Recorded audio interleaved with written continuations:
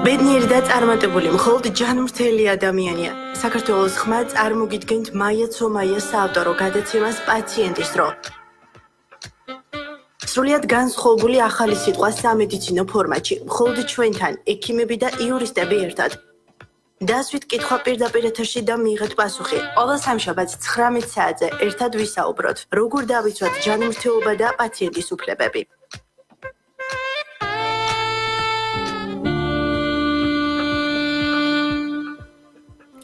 მოგესალმებით რადიო საქართველოს ხმის მსმენელს გადაცემაში პაციენტის დრო მაია ცომაიასთან ერთად. პაციენტის დრო თქვენი უფლებების დაცვის და ჯანმრთელობის სადარაჯოზე. პაციენტის დრო ყველაზე აქტუალური, პრობლემური და საინტერესო თემების აფიშირება. მსმენელს საშუალება აქვს, როგორც ყოველთვის, დაგვირეკოს პირდაპირ ეთერში ტელეფონის ნომერზე 790 202 303 მობილური ოპერატორიდან წინ 0 დასვას კითხვა მისთვის საინტერესო თემასთან დაკავშირებით და მიიღოს ამომწურავი პასუხები სტუმრებისგან. სანამ გადაცემას დავიწყებ, მინდა პატარა შესავალი გავაკეთო. ამჯერად მოვდივარ გადაცემაში პირდაპირ კლინიკა ტრიმედიდან, ხმაურიანი ქალაქის ცენტრში, თქვენი კომფორტის ზონიდან, როგორც კლინიკა ტრიმედის ხელმძღვანელი ქალბატონი ხათუნა წურწუმია უწოდებს მას. ჩემს ჯანმრთელობაზე ზრუნავს კლინიკა ტრიმედიდან ექიმი-ვერტებროლოგი-რეაბილიტოლოგი, მასაჟისტი ქალბატონი ხათუნა ფერაძე, რომელიც დღეს ჩემი გადაცემის სტუმარია ქალბატონ ხათუნა წურწუმიასთან ერთად. ქალბატონი ხათუნა ფერაძის მასაჟებით მე ვარ ამ წუთას დასმენებული და ყოველგვარი სტრესისგან თავისუფალი. მოგეხსენებათ ჟურნალისტის, ანუ ჩემი პროფესია მუდმივად სიახლეების ძიებას, ინფორმაციების და მასალების მომზადებას მოითხოვს და დღეს ეს საქმე მთლიანად კომპიუტერთან გატარებულ საათებს უკავშირდება. ფაქტიურად რესპონდენტებთანაც სოციალური ქსელების მეშვეობით ვამყარებ კავშირებს. ანუ დაიკარგა ის ცოცხალი შეხვედრები, ურთიერთობები და ამ კავშირის ვითომ გაიოლებამ და ხელმისაწვდომობამ აღმოაჩინა ის, რომ გამირთულდა ჯანმრთელობა. ანუ უკანა პერიოდში გამუდმებით კისრის მიდამოში ვუჩივით ტკივილებს, შეტევითი ხასიათის ტკივილებს და აქედან გამომდინარე ეს მდგომარეობა ასე ვფიქრობ, რომ ბევრისთვის უცხო არ არის. არა მარტო ჩემი კოლეგებისთვის, არამედ იმ ადამიანებისთვისაც კი, ვინც მთელს თავის სამუშაო დროს კომპიუტერთან ატარებს. ასე რომ გართულებული ჯანმრთელობა რის ხარჯზე, ვითომ გაიოლებული ცხოვრების ხარჯზე. ამიტომაც ზუსტად დღეს მე მინდა ჩემი გადაცემა დაუთმო სრულიად ვნებელ ყოველგვარი მედიკამენტების გარეშე ხელი ჩატარებულ პროცედურებს მასაჟს, რომლითაც მე ვსარგებლობ ქალბატონი ხათუნას ესეთი ძლიერი და უნიკალური ხელებით. დამქაცველი სამუშაო დღის მერე ყველა დამეთანხმება, რომ მასაჟი შესანიშნავია სასიცოცხლო ენერგიის აღსადგენად, სარელაქსაციოდ და სტრესის მოსახსნად და ბევრი დეპრესიასთანაც საბრძოლველად იყენებს ამ მეთოდს. ჩემი გადაცემის სტუმრები არიან სულ ახლახანს 6 თვე 10 მართ 6 თვე შეუსრულდა კლინიკა ტრიმედი ქალაქის ყველაზე ხმაურიან ქუჩაზეა პეკინის 17-ში, მაგრამ როგორც ქალბატონი ხათუნა აღნიშნავს, ეს არის თქვენი კომფორტის ზონა, რადგან ასეთ ხმაურში კლინიკაში არის სრული იდილია, სიმშვიდე, პაციენტისთვის ყველანაირი პირობა შექმნილი, რომ დაისმენოს, განთავისუფლდეს და ასევე მის ჯანმრთელობაზე და სილამაზეზე ცისუნოს პარალელურ რეჟიმში. და ჩვენი გადაცემის მეორე სტუმარია ჩემს ჯანმრთელობაზე მზრუნველი ექიმი-რეაბილიტოლოგი, ვერტებროლოგ-ნევროლოგი, მასაჟისტი ქალბატონი ხათუნა ფერაძე, რომელსაც მე წლებია ვიცნობ ჯერ კიდევ 2003-4 წლებიდან ქალთა გაზეთიდან. და ქალბატონ ხათუნას ქონდა თავისი კლინიკა, კერძო კლინიკა აღმაშენებელზე, მაშინ როდესაც თითზე ჩამოსათვლელი ერთეულები იყო ჩვენს ქვეყანაში კერძო კლინიკები. მოგესალმებით. პირველ რიგში ქალბატონო ხათუნა თქვენგან დავიწყებ, მინდა რომ სიამაყით აღნიშნო, მე გავიცანი თქვენი საქმიანობა, მოხარული ვარ რომ დაარსეთ ესეთი კლინიკა, რომელიც ნამდვილად ჩვენთვის არის კომფორტის ზონა. რატომ მაინდა-მაინც კლინიკა? კლინიკა გადავხედე მე თქვენს პაციენტებს, თქვენს სტუმრებს და აი კმაყოფილებით სავსე ბედნიერები გამოდიან ექიმების კაბინეტებიდან და ნდობაც ძალიან მალე მოიპოვა თქვენმა კლინიკამ. აი რატომ მაინდა-მაინც კლინიკა? კიდევ ერთხელ მოგესალმებით და დაგეთანხმებით, რომ თავიდან როცა გადამწყვეტ რომ კლინიკა შეგვექმნა, გვინდოდა რომ აი ეს ინტერიერი, როდესაც პაციენტი შემოდის, მაქსიმალურად მიახლოებული ყოფილიყო სახლის გარემოსთან. ანუ თავიდანვე იყო ეს ჩადებული, რომ პაციენტი, რომელიც შემოდის ექიმთან, თან ახლავს ამას შფოთი, ნერვიულობა, აი ეს დაძაბული სიტუაცია, რომელიც ექიმთან მოსვლის დროს ყოველთვის გვაქვს, ხო, დამეთანხმებით. ამიტომ ეს სახლის გარემო, სადაც შემოდიხარ და თავიდანვე შემოსვლისთანავე ეს განგაში მოხსნილია, მე ვთვლი, რომ საწინდარია თერაპიის, როცა ექიმთან შედიხარ და მით უმეტეს, როცა პროფესიონალი პროფესიით იმუნოლოგი პროფესიონალი ხდება, გამოდიხარ რაღაც არაჩვეულებრივი დიაგნოზით, პასუხით და მე ხვდებიან, რომ აი პაციენტები აღნიშნავენ, რომ რა ბედნიერი ვარ, როცა გამოვდივარ ოთახიდან და სახლში ვარ და ყველაფერი კარგად არის. აი ამ დაკვირვება მომცა, თავიდან ესე იყო არჩეული ეს პროფილი, რომ სახლში ყოფილიყო ეს ყველაფერი, კლინიკა მოწყობილი ხალხ სახლის გარემოში, მაგრამ მე მივხვდი, რომ ეს გამოცდილება აჩვენა, რომ მე გამართლა მიდგომა პაციენტები მართლა ძალიან ბედნიერები გამოდიან და კი რომ ჩემი გარემოა. და ვთვლი, რომ აი ეს აი ამ ბოლო პერიოდის დაკვეთა არის, რომ ადამიანები იმდენად გადაღლილები ვარ და იმდენად დაძაბულები ვარ, ხო? ამის დეფიციტი, ხო?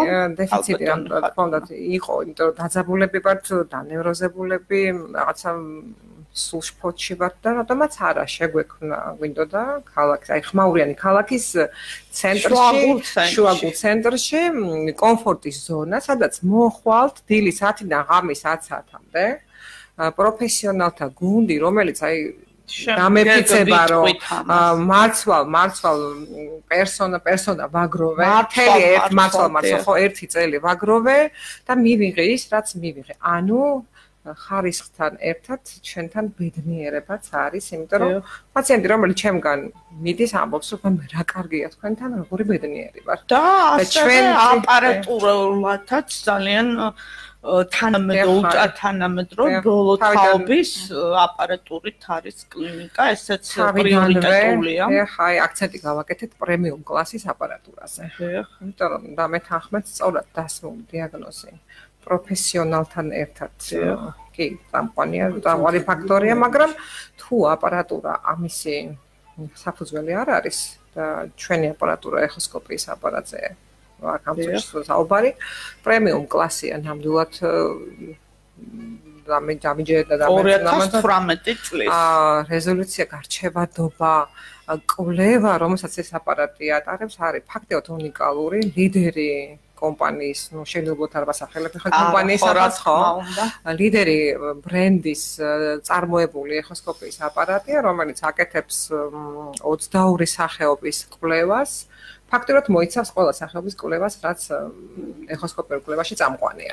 და ქალბატონო ხათუნა, თქვენ ფარისებრ ჯირკვლის ეხოსკოპიაზე დიდ ყურადღებას, ანუ აქცენტს აკეთებთ. მე ვიცი ამის მიზეზი, თქვენ ამას არ მალავთ, თქვენ ამას საჯაროდ საუბრობთ და ამიტომ არც ახლა მოვერიდები ჩემი რადიომსმენელის წინაშე და ვიტყვი რომ თქვენ აღმოგაჩნდათ ერთ-ერთი ორგანოს სიმსივნე და დაამარცხეთ სიმსივნე, რადგან დროულად მოხდა გამოვლენა სწორედ პროფესიონალის მიერ და ასევე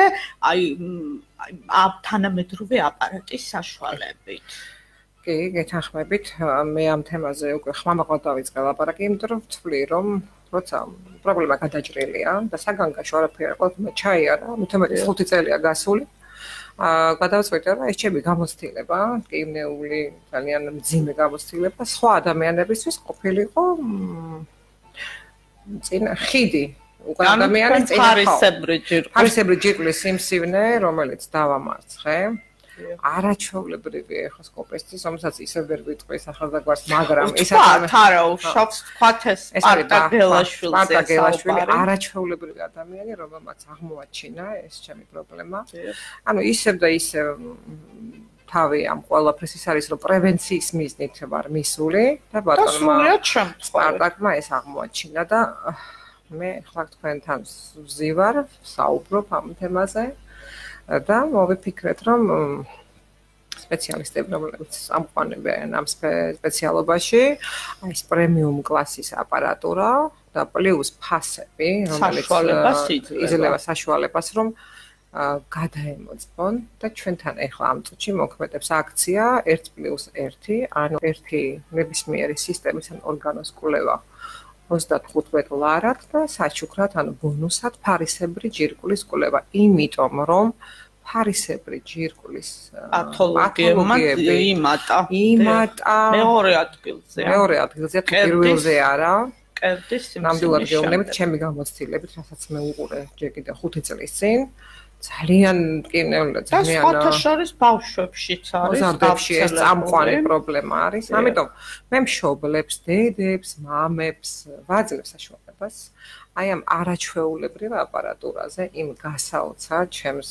საუკეთესო ეხოსკოპისტებთან ერთად მისაღებ ფასად და პლუს ბონუსად ფარისებრი ჯირკვალი დამატებით კვლევა. ანუ მშობელს შეუძლია გამოიყენოს რომელიმე ორგანო და ბავშვს უფასოდ ჩაუტარდება ფარისებრი ჯირკვლის კვლევა და დამეწმუნეთ საკუთარი შვილების ფარისებრი ჯირკვლის კვლევით დავიწყე ეს ყველაფერი და მივხვდი რომ თუ დროზე არ მოხდებოდა ამის ასე სწორი დიაგნოზირება, მე ვერ მივიღებდი იმ შედეგს, რაც დადგა ჩემ შვილებთანაც იგივეზე ლაპარაკი, მოზარდობის პერიოდზეა ლაპარაკი, ისე რომ მე ვთვლი, რომ დედა რომელიც და ვიცი რომ ფიქრობს შვილის მომავალზე და პლუს ჯანმრთელობაზე, როცა არის ქალაქის ცენტრში ეს საშუალება, ვთვლი რომ უნდა გამოიყენოს.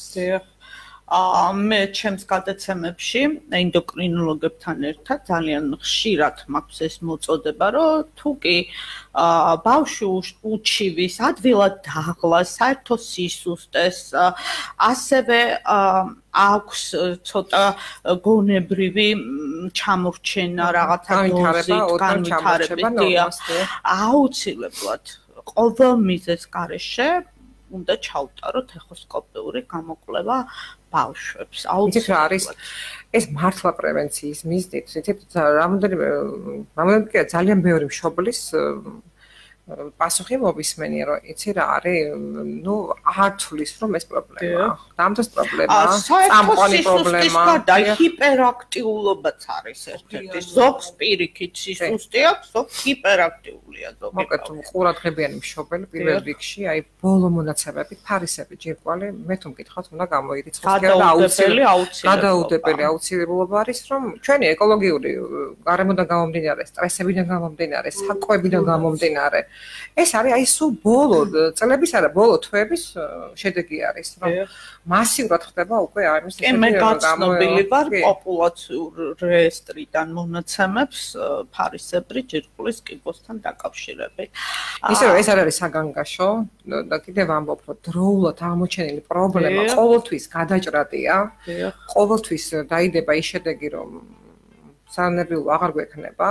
ამას მართლა ჩემი გამოცდილებით ვიძახი, ისე როგორც მე თვითონ პაციენტი და ისე როგორც მშობელი, რომელმაც ჩემი ორივე შვილი აი ჩემი პრობლემიდან გამომდინარე დავიწყე ფარისებრი ჯირკვლის და აღმოჩნდა რომ იქ იყო ისეთი პრობლემები რომელიც მე მისახედი იყო მე მოვხვდი ძალიან კარგ ენდოკრინოლოგთან მე მან მოგცა ის დანიშნულება რაც მომხდა მე მივიღე ის რაც მივიღე ანუ დროული ჩარევა ნიშნავს რომ თქვენ პრობლემა ფაქტიურად გადაჭრილი გექნება რა თქმა უნდა ჩვენი ხელმძღვანელი მედიცინა და მეთოდები იძლევა ამის შესაძლებლობას და ყველანაირ საშუალებას ახლა ქალბატონ ხათუნასთან გადავალ ქალბატონო ხათუნა მოდით რადიო მსმენელს გავაცნოთ რა არის მასაჟი მე ვიცი რომ ცნობილია მასაჟის როგორ დადებითი ასევე უარყოფითი გავლენა მის არასწორ გამოყენება შეიძლება მოხდეს ძალიან ცუდი შედეგები მოდით ამაზე ვისაუბროთ ანუ უარყოფითი შეგრძნებები ადგილობრივი რეაქციები ძალიან ბევრი გართულება შეიძლება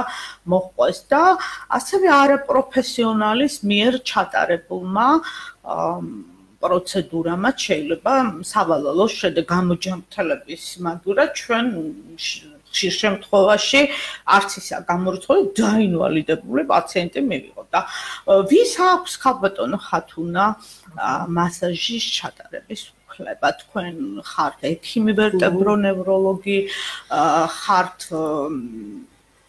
ექიმი ხართ და ძალიან მინდა რომ გავაცნოთ რადიო მსმენელს უფრო დაწვრილებით ეს ყველაფერი. კი ბატონო, მოგესალმებით, მივესალმებით თქვენ მსმენელებს. მასაჟი როგორც ასეთი ოდით განვეცნობილია, ეს თავიდანვე იყო ძალიან ცნობილი იმ თვალსაზრისით. პანაცეათაც თვლიდნენ. კი ბატონო, და უპირველეს ყოვლისა მინდა ვთქვა, რომ დღეს საქართველოში ამის კულტურა შეიძლება მინიმუმამდე არ არის, მაგრამ იმდენად არ არის მაღალი თავისი მონაცემებით, როგორც ევროპაში. მე მინდა რადიო მსმენელს უთხრა რომ ქალბატონი ხათუნა 28 წლის გამოცდილების მქონე ექიმი-ვერტებროლოგ-რეაბილიტოლოგია იგი ჟენევაში ცხოვრობდა შვეიცარიაში ქალაქ ჟენევაში და ფიზიოკაბინეტში მსახურობდა მუშაობდა და სულ ახლახანს ჩამოვიდა საქართველოში და აი ქალბატონმა ხათუნა წურწუმიამ მართვა რომ ყრიბავთ ხათუნა პროფესიონალებს მიიწვია მასთან კლინიკაში ჩემთვის ქალბატონი ხათუნას ევროპული გამოცდილება და ამიტომ და აი ქალბატონო ხათუნა თქვენ ბრძანეთ რომ საქართველოში არ არის ეს კულტურა ისე მაგალითად როგორც უცხოეთი აქცენტი მაგრამ მე დავა კონკრეტი ამ შემთხვევაში თქვენ ჟენევაში მუშაობდით მთელი 3-4 წლის მანძილზე და იქ როგორ არის იქ წამყვანი სპეციალისტები, ქალაქის წამყვანი სპეციალისტები არაერთი, არამედ კლინიკაში, აი ნებისმიერი კლინიკა რო ავიღოთ, დაახლოებით 87-92% მიმართულებას აძლევს მასაჟისკენ. ეს იმდენად ჩემთვის საოცრება იყო და იმდენად მნიშვნელოვანიც ამავე დროს რომ ძალიან სწრაფად მოვახდინე ჩემი რეაბილიტაცია იქ ყოფნის პერიოდში და უკავშირდი ჟენევაში იმყოფება სამწუხაროდ ხა გვარი არ მახსოვს მაგრამ შეიძლება მსმენელება იცოდნენ ბატონი თორნიკეს იყო კარდიოლოგი რომელსაც ჩამოყავს საქართველოდან ბავშვები და არა მარტო ბავშვები და უფასოდ უკეთებს იქ ოპერაციებს და გულის ოპერაციებს აბარა და აი ამ იშემიების შემდგომ ყველას სარეაბილიტაციო მიგზავნიდა პოსტოპერაციის შემდგომს მიგზავნიდა მე ხა ჟენევას მე ვერ შევადარებ საქართველოს ვერც ფასებით ვერც მომსახურეობით მაგრამ იქ იმდენად აღიარებდნენ და იმდენად განცვიფრებულები იყვნენ იმიტომ რომ იქ ცოტა სხვა ტენდენცია იქ ცოტა სხვანაირად უყურებენ ექიმები წამყვანი სპეციალისტები თუნდაც ნეიროპათოლოგები თუნდაც ვერტებროლოგები თუნდაც ფიზიატრები ჩემო ბატონო არა აქვს მნიშვნელობა იმიტომ რომ იქ ფილტვებზეც მიდის რა თქმა უნდა აქცენტი იმიტომ რომ ცოტა მასაჟის ძირითადი სპეციფიკა არის რა არის ის რომ სისხლის მიმოკლე მოგცემა გააუმჯობესო, ხო? და როცა აკეთებ ამას და აკეთებ სწორად და თქვენ სწორედ აღნიშნეთ ის რომ თუნდაც ის კურსდამთავრებულები სამთვიანი არის ჩვენთან თუნდაც ექვსთვიანი იყოს. ამის უფლებას ხო სახელმწიფო იძლევა. სახელმწიფო იძლევა და სამწუხაროდ სამთვიანი მასაჟის გავლის კურსების გავლის შემდეგ მე ჩემი თავი მეც მქონდა ჯამრთელობა არში მეც მქონდა სამწუხაროდ მე რა ვიცი იმას რა თავი რომ მივდივარ მეც მქონდა ეგეთი კურსები მე მახსოვს მქონდა პირველად და ძალიან წურავდით პირველად მყავდნენ ექიმები მაგრამ იმდენად რამდენადაც მაინც რაოდენობრივად იმდენი არ იყო მე გავაკეთე ზოგადი უკვე და ვღებულობდი სხვადასხვა სპეციალობებს ნუ ზოგს უჭირდა ძალიან უჭირდა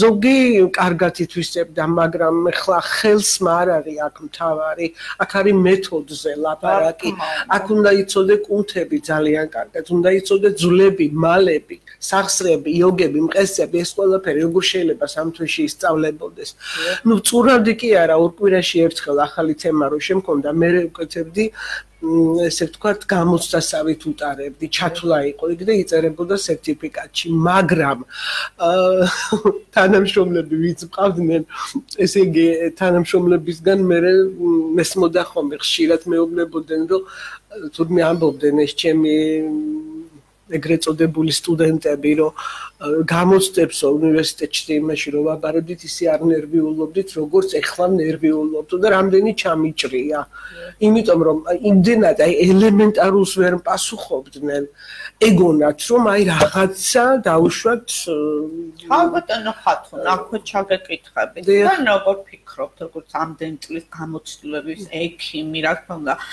მე ძალიან დიდ პატივს ვცემ პროფესიონალებს ჩემს გადაცემას პროფესიონალები სტუმრობენ სულ და ამით მე ამყივარ აქედან გამომდინარე თქვენ როგორ ფიქრობთ მე თქვენი აზრი ძალიან მაინტერესებს რადგან ექიმი ხართ უნდა იყოს თუ არა მასაჟისტი ექიმი რა თქმა უნდა იყოს და დღეს არის ესე თქვენ წარმოიდგინეთ ინსტიტუტმა უნივერსიტეტმა იმ დროს კიდევ სამედიცინომ იმდენი არაფერი არ მომცა რამდენიც მომცა შემდგომ პრაქტიკებმა მე მეოთხე კურსის სტუდენტი ვიყავი რომ დავინტერესდი ამ პროფილით და თავიდანვე ჩაუჯექი ამ ანატომიას თავიდანვე ტოპანატომიას თავიდანვე მქონდა ფიზიოლოგიაზე ანუ აქცენტი აი იცით როგორ არის აი ეხლა რომ აი სკოლებში წავიდა დიფერენცირება აი მე მაშინ გავხდი დიფერენტორი აი იმ თანმიმდევრობითი იმეების ლექციების რომლებსაც მე შემდგომში გამოვიყენებდი ახლა ყველას ვსწავლობდი რა თქმა უნდა და მეტნაკლებად ყველას თვლიდი და ყველას ვაბარებდი მაგრამ არ გვჭირდებოდა ჩვენ სამედიცინოზე უმაღლესი მათემატიკა რომელიც გავაპროტესტეთ და მეორე სემესტრში მოგვიხსნეს კი ბატონო ხო და მე ისი თქმა მინდა იცი რომ აი უბრალოდ არ მესმის იმ ადამიანების ვინც სალონებში ამაზე მაქვს აქცენტი ყოველთვის რომ აი როგორ შედის სალონში ადამიანი რომელსაც თავის აი ჯამრთელობის ფასი ამ ქვეყანაზე არაფერი არ არის. ჩემი აზრით სალონებში საერთოდ არ უნდა გაკეთდებოდეს სამედიცინო манипуляციები. იქ სადაც ჩვენი ჯამრთელობა დგას კითხვის ნიშნის ქვეშ, ჩემი აზრით მე ამაზე გადაცემებში ძალიან დიდ როლს უთმობ ამ თემებზე, ექიმებთან ერთად ვსაუბრობ ჩვენ ამ თემებზე. ეს ნამდვილად არ არის საჭოჭმან და საორჭოფო, უაპელაციოთ უნდა მოხდეს ამ ყველაფრის საკრძალვა, რომ სამთვიანი კურსები, სერტიფიკატები არ უნდა ეძლეოდეს მასაჟისტის, ნამდვილად ამაზე თქვენ შეგიძლიათ პროფესიონალებმა ამოიღოთ ხმა და ეს ყველაფერი გამოასწოროთ, ჩუმად ყოფნა დანაშაულია ჩემი აზრით. გეთანხმებით. ქალბატონო ხათუნა, იცით რა არის, მე ამის ფონზე მიჩქმალება ის პროფესიონალიზმი და უკვე ყველა ერთ ქვაბში იხარშება. ამიტომ არის ძალიან ბევრი მომდურავი პაციენტი ჩემი გადმოსახედიდან და ჩემი დაკვირვებით ექიმების მიმართ. ამიტომ დობაც იკარგება. არ უნდა გაჩუმდეთ, ყველამ უნდა ამოიღოთ და საჯარო განცხადებები გააკეთოთ, პროტესტი გამოთქვათ ამის თაობაზე. მე თქვენ წლებია გიცნობთ ხალბატონო ხათუნა, თქვენ ჩემს გადაცემაში ვერ მოხვდებოდით ის წარმოდგენა რო არ მქონდეს თქვენზე, რაც მაქვს და აქედან გამომდინარე პაციენტებსაც ბევრს ვიცნობ, ისეთებსაც ვიცნობ, რომ აი თქვენთან ძლივს რომ მოუყვანიათ, მათ პატრონებს და დღემდე ძალიან კარგად შრომის უნარიანები არიან, რამოდენიმე პროცედურის მერე გაიარეს კიდევაც, დასაქმდნენ კიდევაც, ჩადგნენ ჩვეული დაუბრუნდნენ ცხოვრების ჩვეულებრივ რიტმს და მაინტერესებს ხალბატონო ხათუნა დღეს ძალიან გავრცელებულია მალთაშუა დისკის თიაქარი. საქართველოში ამ პრობლემის ძალიან ბევრი ადამიანი იგანჯება და ძირითადად უფრო ქირურგები ურჩევენ ოპერაციულ ჩარევას, ხშირად ეს ოპერაციული ჩარევაც უშედეგოა და აი პოსტოპერაციული პერიოდიც არის სათულო. თქვენ როგორ ფიქრობთ, თქვენი ან თუ ყოლიათ ესეთი პაციენტი ამ დიაგნოზით და შესაძლებელია თუ არა ამ მასაჟებით, თქვენი მასაჟებით ამ პრობლემის მოყარება? იცით რა, შესაძლებელი იმდენად არის, რამდენადაც მე პრაქტიკაში მქონია ასეთი შემთხვევები, კისრის თიაქარით ყოლია პაციენტი, რომელსაც 22 პროცედურა ჩაუტარეთ, ზუსტად და კარგად მახსოვს. ეს პაციენტი, მისი გვარი და სახელი არის თეაკოპალიანი, ეხლა გამახსენდა გვარი. თეაკოპალიანი შეიძლება გვისმენს კიდევაც. ეს კარგად არის ხალბატონო. გადასარევად ოპერაციის მაგიდიდან ავაყენე. მე რა ავაყენე? უბრალოდ ადრე იყო ჩემთან. ადრე იყო ჩემთან ნამყოფი და რომ დავბრუნდი, ესე ვთქვათ, სასწრაფოდ მომძებნა და მითხრა, რომ აიო მე რაღაცაო ეთყობა ჩემმა ლოცვებმა გაამართლესო და ესეო მოვხვდიო და ესე მე ვთხარი თეაკო. ძალიან მიხარია მეთქი, რომ ოპერაციას არ დათანხმდ. ეხლა ამას ქირურგები რო უსმენენ, ალბათ აწყდება მთელი ამბავი, მაგრამ მე ერთ რამეს ვიტყვი. თეაკარი ეს არის ის დაავადება, რომელსაც აი შემდგომი რეაბილიტაცია ბევრს არაფერს არ აძლევს. იცით რატომ? იმიტომ რომ მე პირადად ხა ცოტა უხერხულია ჩემი მხრიდან ამის თქმა, მაგრამ რისკის ფაქტორია თიაქარზე ოპერაციის გაკეთება. აი ჟენევაში მაგალითად მე ამაზე მქონდა საუბარი ქირურგებთან და ისინი თიაქარს არ აკეთებენ. ერთი მარტივი მიზეზის გამო, რომ კვალიფიციური სპეციალისტი, თუნდაც თერაპევტი და შემდეგ, აი მე მყავდა ერთი ექიმი, ხა იქ ყველას ყავს ჩვენი ექიმები, რო ჩამდივართ საზღვარგარეთ, ეს ბუნებრივად ეგრე ხდება, რომელიც იყო ქალბატონის საკრუგი, იქ გათხოვდა და მე მისცეს სამსახური, ჩემგან განსხვავებით, მინდა ვთქვა და ამ ქალმაც ზუსტად ეგ მითხრა. მეო პირადად, აი ჩემიო იმითიო, რეკომენდაციითო, რამდენიც გავგზავნეო, იმდენი უკან გამოუშვესო, არავის არ გაუკეთეს ოპერაცია. ანუ თავს იკავებენ. თავს იკავებენ, იცით რატომ? იქ ცოტა სხვა მიმდინარეობა, სხვა რაღაცა ხდება. ჩვენ ალბათ ეს სოციალურად შეჭირვებული ქვეყანა რო ვართ, თუ აი რატო ხდება ეს არ ვიცი, მაგრამ აქ ცოტა სანაირად ხდება ეს ყველაფერი. ხალბატონო ხათუნა, ჩვენი ჯანდაცვის საყოველთაო დაზღვევით, ეს ოპერაციები ძალიან დიდ ფასიანი ოპერაციები ფინანსდება, თუმცა ეს პოსტოპერაციული სარეაბილიტაციო პერიოდი ნაკლებად კი საერთოდ არ ფინანსდება. რეაბილიტაცია არ ფინანსდება. ძალიან ბევრი ხმამაღლა საუბრობს ამაზე და ესეც გამოსწორდება და ჩვენ ამის პრობლემა გვაქვს და როგორც ვიცი, აი ტრამვების შემდეგ ძალიან კარგია ეს მასაჟები, ეს პროცედურები, ხომ ასეა? და აი რა დაავადებებს უხდება?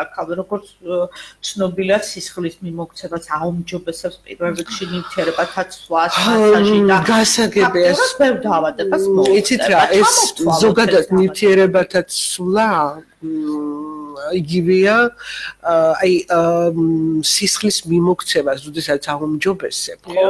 იქ რა თქმა უნდა, ერთ-ერთი შემადგენელი ნაწილი ნივთიერებათა ცვლა, ეს ყველასთვის ცნობილია, ხო, გინდა არ გინდა, მაგრამ დაავადებებზე საუბარი ცოტა სხვა მხრიდან შეიძლება დავიწყო და ვთქვა ერთი რამ. რაც ძალიან პროგრესირებადია, რაც ძალიან, ესე ვთქვათ, აი ხშირია, ძალიან ხშირია, ბავშვებში განსაკუთრებით, გარდაცეხის პერიოდში 12-15 წლის ასაკის ბავშვებში, კი ხერხემლის გამრუდება, რომელსაც ქვია სკოლიოზი, ხო. მე მაგალითად სრული პასუხისმგებლობით შემიძლია ვთქვა და ერთ-ერთია თქვენი შემთხვევაც მოვიშველიო მიუხედავად თქვენი ასაკისა ის რომ მეორე ხარისხის სკოლიოზი გამიშვია უსკოლიოზოდ სკოლიოზის გარეშე. ანუ თქვენ ყოველგვარ კორსეტებს უგუველყობ. საერთოდ მოვხსენით დღის წესრიგიდან ეგ კორსეტი. ეხლა რაშია საქმე? მე გეტყვით მეთოდურად, რატომ მაქვს მე ასეთი ისა პროპაგანდასავით გამომდის მართალია, მაგრამ რო არ მქონდეს ჩემი თავის იმედი არც ვიტყოდი, ხო? ეხლა რა ხდება? ძირითადად ძვალს, მალას სახსრებსაც და მთელი რიგი აი ეს ისინი რა ქვია რაც გვაქვს წესები ოგები ეს ყველაფერი ხوار მარაგდება სისხლით მარაგდება ორგანოები მათ შორის კუნთები აი ეს კუნთები რომლებიც ესე ვთქვათ განიცდიან აი ატროფიას მსგავსად უკვე ატროფიისკენ რო არიან მიდრეკილები ხო ნუ აბა რა იქნება კუნთი რო ტონუს დაკარგავს შემდეგ უკვე ყველანაირად იხსნება ნუ თავისი კუნთი რასაკეთებს ხო იკუმშება იშლება ხო ამის საშუალებას ამის ფუნქციას რო კარგავს კუნთი ხდება უფუნქციო მერე უკვე მისი გზა იქით მიდის ატროფიისკენ ატროფია რა არის გადაგვარება ხო აი ზუსტად მასაჟის ნებზეც რომ მკითხე რა არის მასაჟის სახეობები არის 4 სახეობა სამკურნალო სპორტული კოსმეტიკური და აღდგენითი მე ჩემ სამკურნალოში ამოვკრიფე ისეთი რაღაცები და კომბინაციაში ვაწოდებ თითოეულ პაციენტს გარდა მაგისა მანუალურ თერაპიას და გარდა მაგისა პლუს ლიმფოდრენაჟს ოღონდ ყველაფერს ამას თავთავის ესე ვთქვათ დროს ვაკეთებ და ლიმფოდრენაჟი ეს ძირითადად კიდურებზე ხო ლიმფოდრენაჟი კეთდება კიდურებზე კი ბატონო გამოწურვის მეთოდით ლიმფის მიმართულებით კი ბატონო და აუცი აი ხა ლიმფა თვითონ არის ის აი სამ თვიანი კურსს რომ დაამთავრებს იმას ჩვენ ლიმფაზე საუბარი დავიწყებთ მე მგონი მე-4 კურსი დონეზე მოვიყავით. ხო და 3 თვეში როგორ შეიძლება ეს ყველაფერი ვასწავლო? რა თქმა უნდა. ვერ ვასწავლი. სხვათა შორის აქვთ კიდე კოსმეტოლოგებსაც აქვთ და მე ეგეთ შეცდომად მიმაჩნია, რომ თუნდაც აი კანის ინფექციურ დაავადებებს აკნეს და ესეთ რაღაც რიგ პროცედურებს უმკურნალოს კოსმეტოლოგმა აუცილებლად ის დერმატოლოგი უნდა იყოს. ინფექციონისტი პლუს დიახ. და ქალბატონო ხათუნა კიდევ აი მინდა ყურადღება გავამახვილოთ ლორდოზე, ანუ ქათმის პუნქტად. ხო. ლორდოზი ესე ვთქვათ, ისეთი დაავადება აი ძალიან გახშირდა. რომელსაც ნაკლებად აქცევენ მშობლები ყურადღებას. ისეთ მშობელს და ისეთ თვალს აი მაგალითად ქალბატონი ხათუნა მე გავიცანი ძალიან ესე ვთქვათ ისეთი იმიდან სიტუაციიდან საქმესთან დაკავშირებით მოხდა ჩვენი ის, მაგრამ მე როგორც დედა გაბატონი ხათუნა მიმაჩნია აი ისეთ მშობლად, რომელსაც არ გამოეპარება არც ერთი დეტალი თავისი შვილების. აი ამას გეუბნებით სული პასუხის გებლობით. და ეს არის უმნიშვნელოვანესი. მე მაგალითად ბევრს ვეუბნები ხოლმე. აი მამებსაც მოუყვანიათ ბავშვები და დედებსაც და დედებს მე მამები გამოუგზავნიათ. გაძრეულია ეს მამა გინდა თუ არა უნდა აწაროს სპორტზე. არ შეიძლება. ეს არის ქათმის გულკერტი. მით უმეტეს როცა ორმხრივია. უკანაც ისეთი მდგომარეობა და წინაც ისეთი მდგომარეობა. აი ახლა ხალხს დამირეკა. რამდეს კარგად მიაჩნია ეს პირიქით, რომ რახაც პაუზე ატარებს. ყველაფრისგან დაცული იქნები. აი თუნდაც ცურვაზე. ეხლა რასაკეთებს ცურვა? ჩვენ კარგად ვიცით ყველამ რომ ცურვა გამაჯანსაღებელია ერთ-ერთი, როცა ჩართავ ხო ამას მეთოდურად ამ ცურვას და თან პედაგოგიც აყვანილი ყავს და ასე შემდეგ. მაგრამ რამდენი მოდის იცით აი იმ ცურვაზე ვინც დადიოდნენ ისინიც ჩემთან ხომ მოდიან და რას მეუბნებიან აი გაგვსინჯა ექიმი ყავთ გაგვსინჯა მე რა გითხრათ ხო არა სკოლიოზი გაქვს მაგრამ ხო არა უშავს ჩადი აი იცით რა მე ფიქრობ რომ რამდენიმე შეიძლება ებრძოლო ხალბატონო ხათუნა მოდით დედებს უთხრათ რომ არ გამოეპაროთ აღნიშნული დაავადებები უთხრათ აი როგორ უნდა მიხვდნენ რა სიმპტომატიკით ხასიათდება ძალიან ელემენტარულია და აქვე ვახსენოთ რა სპორტის რომელ სახეობაზე ჩაკვაზე შეიძლება ვატაროთ არ შეიძლება. ხო და ჩამოვწვალოთ. ცეკვაზე თქვენ გონიათ ნაკლები ვარჯიშები. ეს არის ძალიან ძირეული. და აი სლოგანის სახით მივაწოდოთ. იცით რა, აი ჩემთან კურნალობის შემდგომ დაუშვათ მე მყოლია ისეთი პაციენტიც და ყოველთვის აი რა მომეწონა მე ქალბატონი ხათუნას ანუ შინაარსობრივად ეს ადამიანი ძალიან გავს ჩემს ბუნებას. აი იცით რატო ვამბობ ამას? ამისთვის მთავარია ხარისხი და ფული. აი ხო შეიძლება არიან ხა უფროსები და ხელმძღვანელები რომლებიც ჩაციკლოები არიან ფულის გაკეთებაზე ეს არ არის ახლა ახალი ამბავი ხო მაგრამ იცით რა არის აი თუნდაც ერთი დეტალი მაინც ახლა მე ჯერჯერობით კიდე დაკვირვების სტადიაში ვარ იმიტომ რომ ჩემი ესე დაყოლიება რომ მე დავრჩე სადღაც იმიტომ რომ მიცნობ კარგად მაიკო და ზუსტად ანალოგიური ის ვიყავი მეც შინაურულიც და მეგობრულიც და ყველაფერი მაგრამ ნუ ზოგმა გაამართლა ზოგმა არ გაამართლა ნუ ეს თავენთი პრობლემაა ყოველ შემთხვევაში ხო და იცი რაშია საქმე აი სხვისი ხუთი პროცედურა შეიძლება იყოს ჩემი ერთი პროცედურა მე ერთ პროცედურას შემიძლია იმას მოუხსნა ტკივილები აი ხო შენ შემთხვევაში მოდი ორი სიტყვით ვიტყვი მაგრამ იმიტომ არა რომ მე ხლა აგზივარ უბრალოდ ხარ მოწმე შენ თვითონ ხო აი გუშინ ჩვენ ცოტა მეტი მოგვივიდა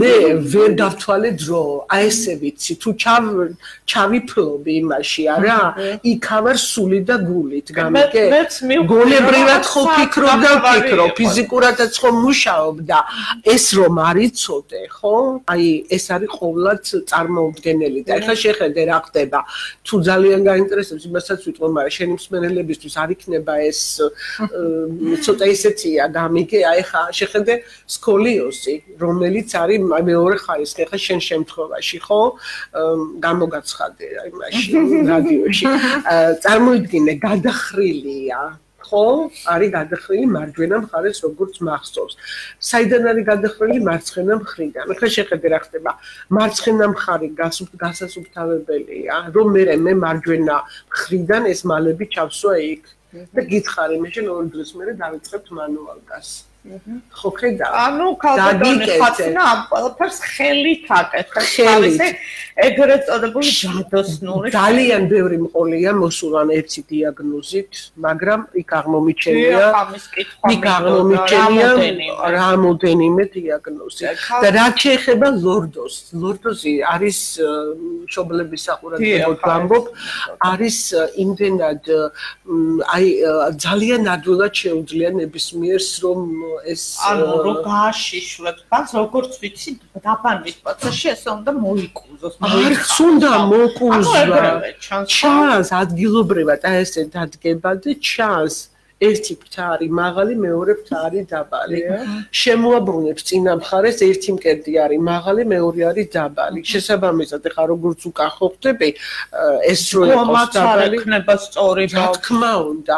მე ძალიან ბევრს მეტყველებს ისიც, რომ სკოლებში ამხელა წიგნებს ათრევენ საცოდავი ბავშვები, მე რამდენს ვუთხარი, რომ ამოუხიეთ ის რაღაცა 20 გვერდი, 30 გვერდი და ასე გაატანეთ. მაგრამ ჩემი შვილს 7 კლასამდე დავყვებოდი რომ ჩანთა არა მე ჩემ შვილს შეუძინე გორგოლაჭებს და ჩანთა და გადავჯერი პრობლემა რატილობრივ მაგრამ ეხლა უკვე მე-6 კლასია გორგოლაჭებით არატარადია მაინც ხელს კიდებ და ამიტომ ჟილებული გავხდი ჩვენც ეს პრობლემა გვაქვს ამ კლასში არ დაიჭირა ეს გორგოლაჭებიან ჩანთა იმიტომ რომ უკვე იქ ბრანჭება რაღაცები და ამიტომ ისევ ის პრობლემა მაქვს მე მგონი ანუ იყო მასაჟი არის ხელით შექმნილი ხელოვნება და მეთანხმებით ხო ქალბატონო ეს არის წინასდროინდელია ხარ ის შექმნეს ეგ არ ვიცი რომელი პანაციაც კი გახლავთ ხო მაგრამ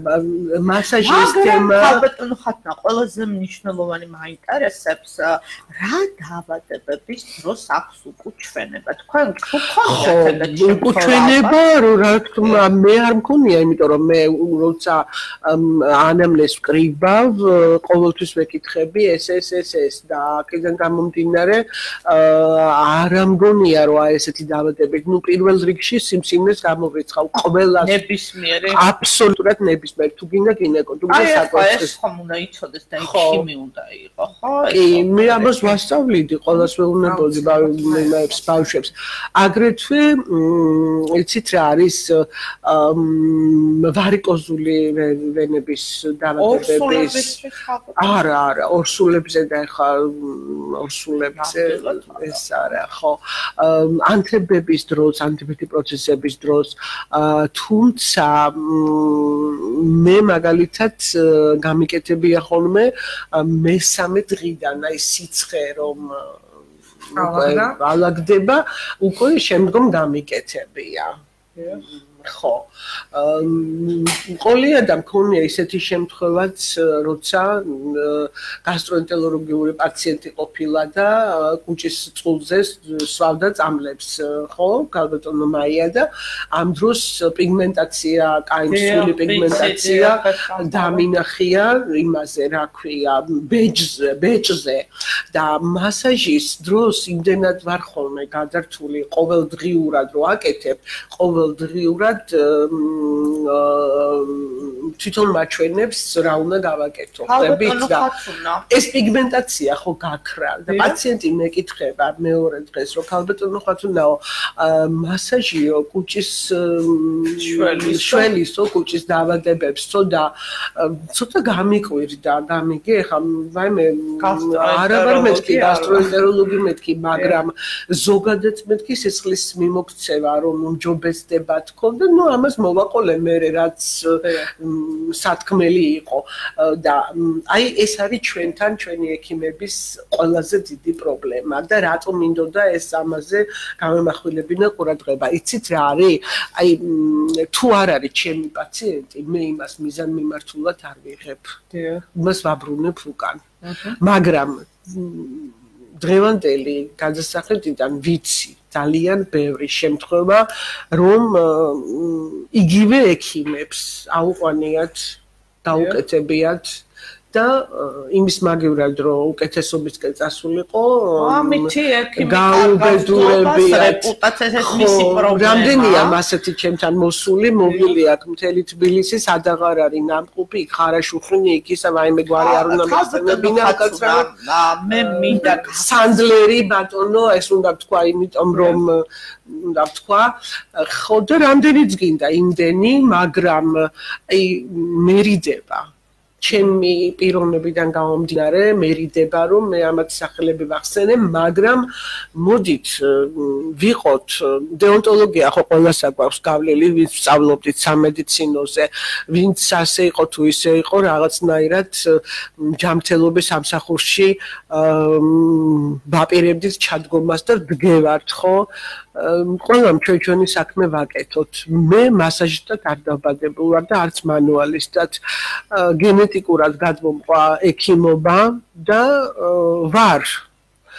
მაგრამ ვაკეთებ იმ საქმეს, რაც ნამდვილად ვიცი და რაც ნამდვილად მეხება. ალბათ არაჯანსაღი კონკურენციის ბრალია და მე ჩემს გადაცემაში სულ მოვუწოდებ ყველას ექიმებსაც, რომ ჯანსაღი კონკურენცია პირიქით ავითარებს ადამიანს და ელემენტარული უნდა ვიყოთ ობიექტურები რა თქმა უნდა პაციენტების წინაშე, როდესაც და კიდევ ერთ რაღაცაზე ეხება საქმე და კიდევ თუ შეიძლება ერთ მე პაციენტი მაინტერესებს გაფანტული სკლეროზი, შეიძლება დაუჯერებელიც იყოს ეს, მაგრამ მე ვიცი ეს დაავადება ძალიან ჩემს ახლობელ ადამიანს ქონდა ეს დაავადება და ძალიან კარგად ვიცნობ ამ კი ბატონო, მოგახსენებთ, ყავდა ეგეთი ქალბატონი ანაიდა კოფიანი, რომელიც იყო ერევნიდან და არის კიდევაც, მაგრამ ცხოვრობს ჟენევაში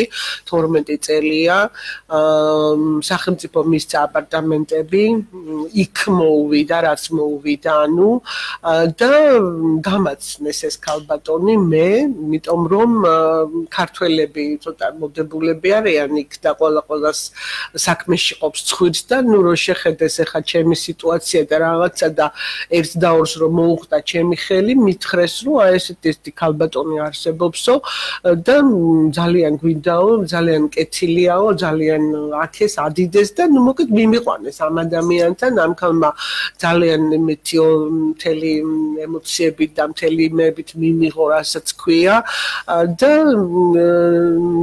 გავსინჯე და როდესაც დავაწვინე მუცელზე და ერთი ფეხს რო აუწია, რომელ მოძრაობას ლაპარაკი, ფეხი ჩამოუვარდა. ანუ საერთოდ არ ქონდა, არც ძალა ქონდა, რა თქმა უნდა, მგნობელობაც არ ქონდა, მაგრამ არანაირი ძალა და არანაირი ის არ ქონდა, ხვდები? და რომ ვკითხე, რომ მაგრამ ესენი არაფერს არ გიკეთებენ მეთქი, ტანსაცმელს მიკეთებენ, აი ესე მიკეთებენო და გაოგნებული იყო ეს ქალი ისეთ რაღაცებს ვიკეთებდი. ხო, ეხლა მე ამ ადამიანს შევპირდი. ეხლა რასინის სკლეროზის დაფუძნებელ ესეთი დაავადება, ეხლა ვისაც მოიხსენება ეს და კარგად უნდა იცოდეს, თავიდან მოდის ეს, ხო, ეს არ არის ის დაავადება, რომ რაღაცა ერთი ხელის მოსმით გააკეთო. არ არის ეს. მდგომარეობის ოდნავი გაუმჯობესება. ოდნავი, რას ქვია, ოდნავი კი არა, მე ამ ქალბატონს რომ გავსინჯე, შევპირდი, იმიტომ რომ რესურსები იყო და ძალიან გამიკვირდა, რომ იქ ეს არ მოახერხეს, არ მოახერხეს არა. იქ როგორი სიტუაცია, იცი? იქ ყველას ჩასულს ვინც არის, ყველას მეორე ხარისხოვნად თვლიან და შეიძლება იქ ნორმალურ ექიმთან ვერც მოხვდე და პრაქტიკანტები დონეზე განიხილონ შენი ესა თუ ის დაავადება. ხა რომელი პრაქტიკანტი მიხედავდა რასინის სკლეროზს? ეს ცოტა საბოლოოდ რა მოხდა? გაფანტო სკლეროზს. საბოლოოდ რა მოხდა? საბოლოოდ ის მოხდა, რომ ესე იგი გზნობელობა დაუბრუნდა, ფაქტიურად ფეხი, რომელიც აი ასე დაქონდა, შემიძლია ხა გაჩვენოთ კიდევაც, მაგრამ აი ესეთი მოძრაობით დაქონდა ეს ფეხი და ფეხის ასაწევად მეორე ფეხს ახმარდა და ისე წევდა, ლოგინიდან, საწოლიდან ვერ გადმოდიოდა. საერთოდ ძალიან იმათ იყო რა, ასაც ქვია და რაც შევპირდი, ყველაფერი გაუკეთე. აბსოლუტურად ყველაფერი. ჩვენი გადაცემა უკვე დასასრულს უახლოვდება. ქალბატონ ხათუნასთან მინდა გითხვით, ქალბატონ ხათუნა ერთი სიტყვით თქვენს კლინიკაში კეთდება სამედიცინო, ყველაფერი კეთდება სამედიცინო პრობლემების მოსაგვარებლად. უკვე სახელიც კი გაითქვა თქვენი წამწამების სპეციალისტმა, ძალიან დიდი მოთხოვნა არის საფრანგეთიდან არის თონის ქალბატონი ინა. დიახ, ასევე ყავთ სპეციალისტი რომა ლორთქიფანიძე, ცნობილი სპეციალისტი, მოწვეული ყავთ თქვენ ლაზეროთერაპევტი და მინდა აი ხათუნას პროცედურების მასაჟზე მაქვს საუბარი, ძალიან კარგია სახის კანის კუნთების ტონუსის სამაღლებლად, უფრო მკვრივს, ელასტიურს ხდის და აი ამის შეჯამება გავაკეთოთ და მოკლედ ქალბატონი ხათუნა აკეთებს იმას, რაც მოგვახსენა, კუნთები მაქვს ტონუსში.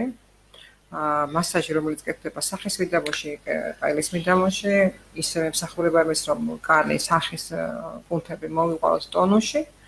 ეს არის პირველადი, როცა შედეგი უკვე შესატყვისია, პაციენტი 10 პროცედურის შემდეგ, 15 პროცედურის შემდეგ ატყობს უკვე გაუმჯობესებას სახის, კანის სტრუქტურა, ფერიც იცვლება, მაგრამ თუ ყოველივე ამას ჩავიტარებთ და მე მაინც რაღაც პატარა კორექცია საჭიროებს სახის კანი, აი ამ დროს ყავს ბატონი რომა ლორთქიფანიძე, არაჩვეულებრივი სპეციალისტი, რომელიც აკეთებს ინექციებით სახის კორექციას. და ერთიანობაში ერთმანეთს არ გამოიცხავს პირიქით, ერთი მეორეს ეხმარება.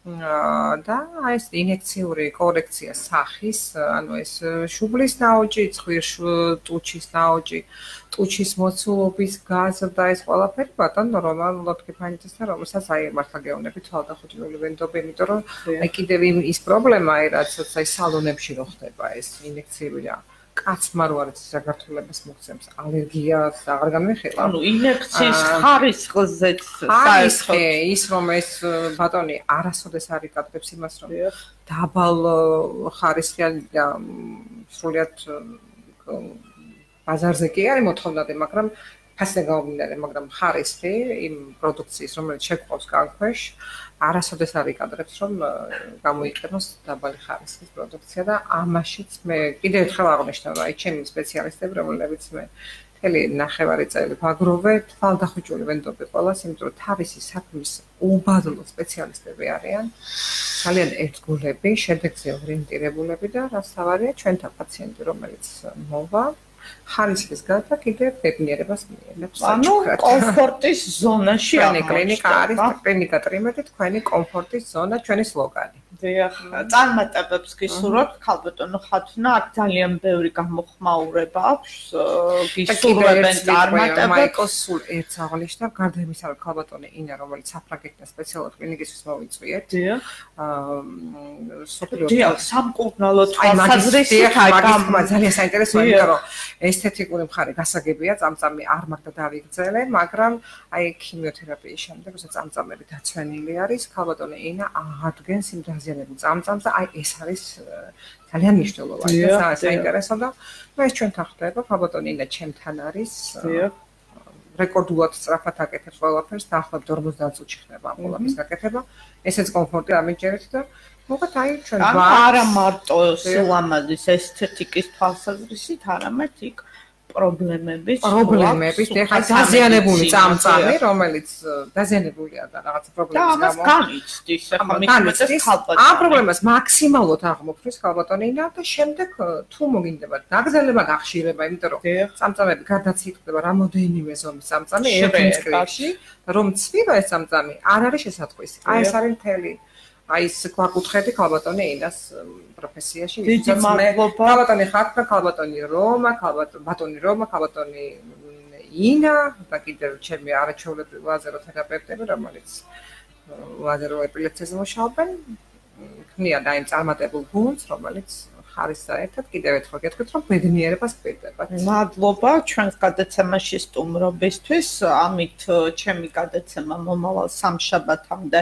გემშვიდობებათ. სამშაბათს 7 საათზე რადიო საქართველოს ხმის პირდაპირ ეთერში ჩვენ კვლავ შევხვდებით ერთმანეთს გადაცემაში პაციენტის დრო. მაია ცომაიასთან ერთად ნახვამდის.